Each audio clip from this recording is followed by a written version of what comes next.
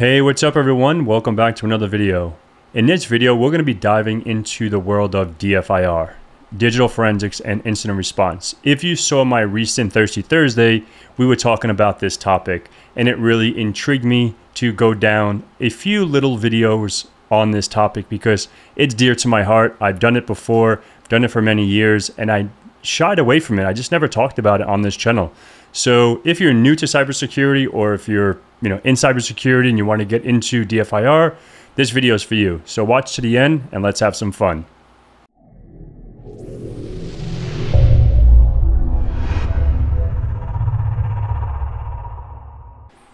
All right, so we are going to talk about a few different sections in this video. I have a few written down what I want to cover, right? First, we're going to go over what is digital forensics, right? Not incident response. We're not on that side yet. And I wrote a few points from my Thirsty Thursday live stream, and I want to, talk about those topics and talk about what we talked about then, but put it in my own words and from my experiences, right? So obviously, in simple terms, G said it really well. I think he conveyed this. So what exactly is a digital forensics case, or what is digital forensics in general, right? In simple terms, it's digital forensics that involves a, recovery or an investigation of any kind of digital devices. It can be a smartphone, it can be a laptop, it can be a hard drive, it can be a computer, your tablet. It can be anything digital related. That's why it's called digital forensics, right? And often we relate to this to cybercrime, right? We go to court, we have some kind of evidence for this case, and then we present that, right? So it's really, really interesting. So when you are in contact with this device, it's like being a digital detective, right? Where you can analyze and uncover any kind of data that resides on that device, whatever, So what we need to do is see what happened in the case, how it happened, and most importantly, who did it. Sometimes that's not, depending on who the hacker is or who the intruder is or whatever, maybe they're going to clear their tracks. But like we said, if it's in memory, if the machine is rebooted, it's lost. But if you even have a hard drive and you reformat it, it still has data, on that drive, unless you write zeros to the drive. But that's on a whole nother topic. So now we're going to go ahead and discuss some key points and break down the process of digital forensics, right? So the first thing is identification. In my opinion, we have to identify where exactly this happened. What kind of evidence do we have? And think of the ways to pinpoint where we need to look, right? That's number one. Number two is preservation, right? So we have to preserve, and once we find the potential evidence, we have to preserve that, right? So make sure it's not tampered with, make sure it's not messed with or anything. And in order to do that, we might be taking snapshots. We might create forensic images of the digital devices, right? That's always something that we can do.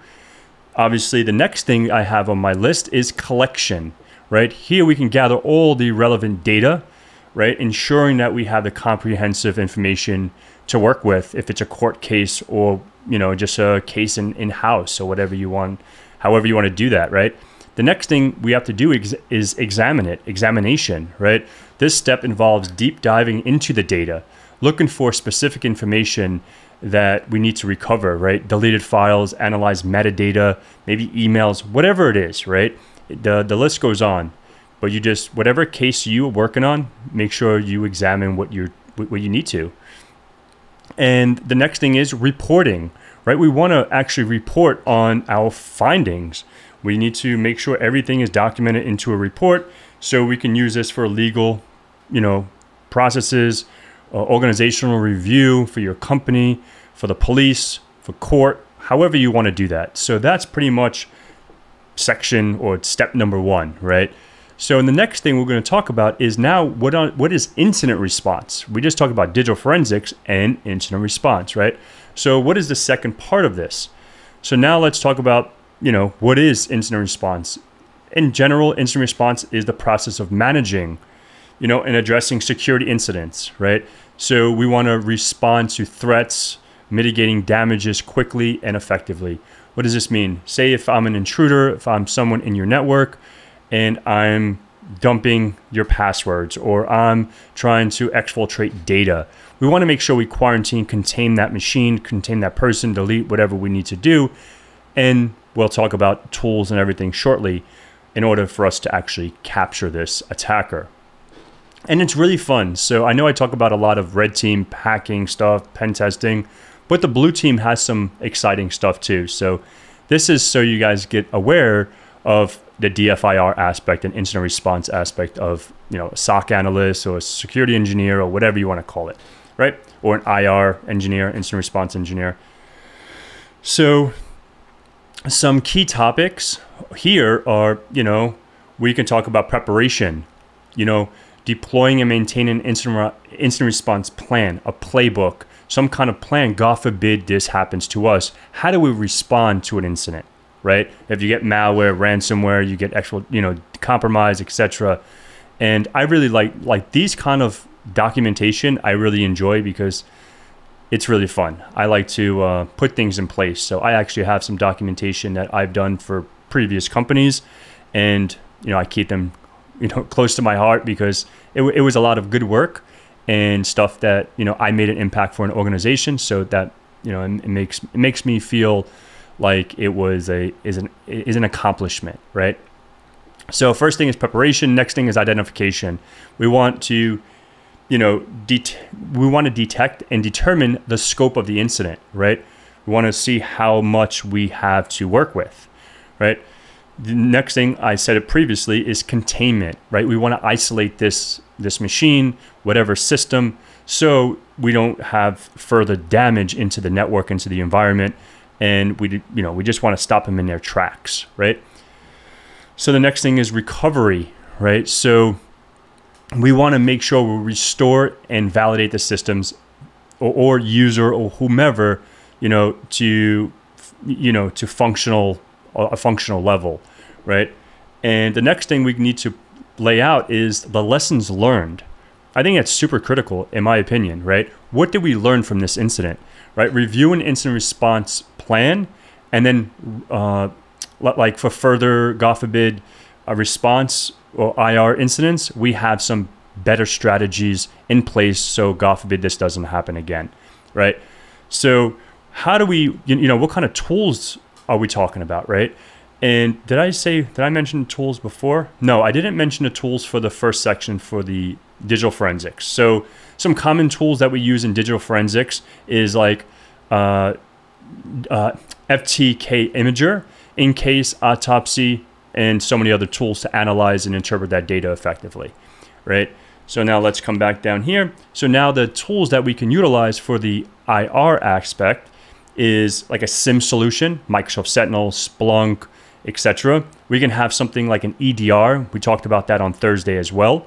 Endpoint detection and response. We can have MDRs. We can have network monitoring tools. We have stuff like that in place because forensics, remember what we said, we can have network forensics, we have Wireshark, for other tools. We have so many different kinds of forensics to investigate in certain instances, right? Or, compromises. So the next thing we're going to be talking about is the importance of having a DFIR, or the importance of DFIR, right? So obviously DFIR is super critical in protecting your organizations against cybercrime, cybercriminal adversaries, etc. So by quickly identifying and responding to these incidents, we can minimize the damage, right? Just make sure we have stuff in place so we can recover the systems more quickly, more rapidly, more efficiently, right? Is that a word? Efficiently? I think. Whatever. More efficient. Whatever. My English sucks. So the next thing is like legal and compliance, right? So digital forensics also plays a role in the legal space, in legal investigation, ensuring compliance with regulations, right? So properly conduct this forensics that we can, like present in court, right? This evidence in court. So that's definitely another step if you're interested in that. Obviously, know that comes with the game.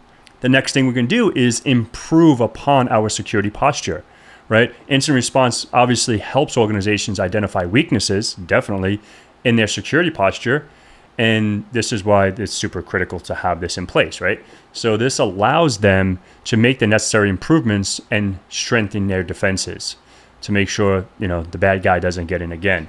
And that's why they have purple team engagements. That's why people do pen testing and red team engagements, etc., to work with the blue team to see how, if, God forbid, a real attacker, they can simulate that and we can act as a team. That's why they have a purple team, blue team, red team.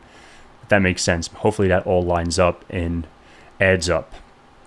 So let's talk about a real world application and case study. I just wrote this down this morning, so it's really interesting. So let's look at a couple real world scenarios, right? For an example, if a recent data breach incident, the forensics team was able to trace the source of a data breach back to a phishing email that was compromised by an employee's credentials. This is why I put this on, because this recently happened, right? By analyzing the network logs and email headers, they identified the attacker and blocked access. So I just generalized this. So what does this mean? So say now we can see the user that got compromised. We can go back to that user. We can look at the email that they clicked on. We can look at the headers of that email. We can do it in Outlook, or we can take that header and we can analyze that in different applications. Go online and just put free email header analyzer, and you can just throw your headers in there. And we can see the, normally this is real world, this is just a hypothetical situation, but in the real world, you're going to try to anonymize yourself. You're going to maybe use proxy chains. You're going to use VPNs. And you're going to use like maybe Proton Mail. So it's, you're going to use ways to try to anonymize yourself as best as possible. And if I send you, from a IP address 65656565, and that's what's in the header, the next time I send you an email, it's probably going to come from 67676767, for an example. So you just have to, obviously with that block of IPs, wherever they're going, you can go on Aaron, you can see the block of IPs and just block that whole block if you're not expecting any traffic. But that's, that's more for if you're a security engineer and you're going into that aspect. I don't want to go on in a rant because I can talk for hours about that, right? So what is the lessons learned in this case study, right? From this case, we learned the importance of quick response and detection and response, right? Each incident helps us refine our strategies, improving our defenses.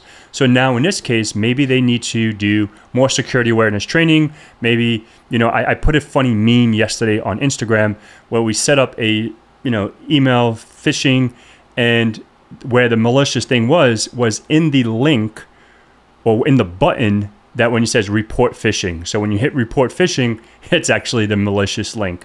So it was pretty interesting.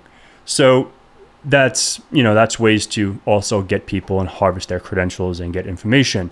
But this is not about that. I just wanted to throw that out there, right? So in that case, what you can do is hover over that, see what the URL is, copy that URL, put it in like URL scan or some kind of sandbox and recorded future or whatever, Joe Sandbox or whatever you want to use, and analyze that. And I really enjoy that stuff, and I do it almost every day. But I don't talk about it. But hint, hint. So the next section that we can talk about is how to get started in DFIR, right? We'll close it up, getting started and getting information on getting experience, right? So if you're interested in the career in DFIR, consider obviously doing maybe some Try Hack Me. And I'm not sure if Hack the Box has like any DFIR, so you can go and Try Hack Me. You can get some certifications, obviously your Security Plus. You can get like GCFA, GCIF from SANS. And you can do, I always say if you want to get into DFIR, if you can get some kind of offensive mindset, you can be a better defensive aspect or defensive analyst or practitioner, and vice versa. Right? If you want to become a hacker, pen tester, etc., if you get more on the, understanding the blue team, you know what their defenses are. So it's like a cat and mouse game. So that's just my take, and I feel like that makes me a better practitioner overall because I came from that network security background, and I did get into DFIR, which I don't really talk about too much, and then doing the offensive stuff, right? So obviously the ways you can build some skills, my favorite, hands-on labs, right? So you can develop the practical skills in the area of networking, right? You want to learn Wireshark, you want to understand like Zeek, or also known as, I think, the Boy, you know, understand Splunk, Snort, IDSs, IPSs, and understand how to analyze data, right? If I'm sending a packet, what is a three-way handshake? What is TCP dump? Understanding that, because you're going to be looking at that if you're doing networking, right? Operating systems, some programming, and getting, you know, your hands on maybe building a lab and stuff like that. All right, so that's pretty much it. So pretty much participate in labs, simulations, get your hands on projects. And if you have any projects that you're working on, throw it in the comments. I would love to hear about your journey into DFIR, right? So also stay updated with the latest tools and trends by following different groups, communities, you know, Twitter, Reddit, Hacker News, and just see what's going on out there, right? And yeah, that's pretty much, that sums it up. So, you know, hopefully, you know, DFIR is a vital part of cybersecurity, right? If you're trying to get into the blue team, if you want to help organizations respond to incidents and conduct investigations, right? So by understanding and applying all these principles to DFIR, we can make companies a better security or better secured environments, and having their digital assets, you know, super secure, and have that environment good. So yeah, that's it. You know, if you liked the video, obviously please like, subscribe, and share. Comment below, and share your thoughts and questions in the comments below. Like I always say, you know, I love you guys. I really appreciate everything. Let's get to 100,000 this year. And if there's anything I missed, if there's anything that you want to add, throw it in the comments for other folks to learn and succeed and level up their skills, right? So thank you so much, and thank you so much for watching. Appreciate it. Stay tuned for more videos, and see you guys in the next one.